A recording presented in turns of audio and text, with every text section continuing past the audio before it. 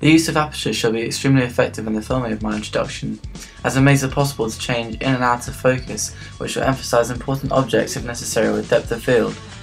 The ability to change aperture shall also be very useful, as it will make it possible to control the amount of light emitted.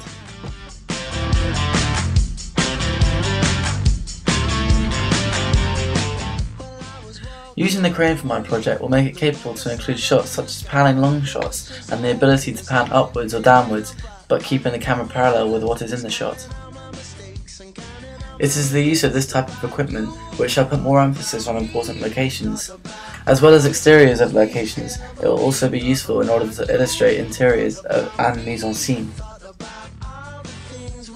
The Steadicam is an extremely useful piece of equipment, as it makes it possible to film either a follow shot or angles of dialogue between two different characters, as the cameraman can walk behind or in front of the characters and be able to film a smooth shot rather than it being jolty.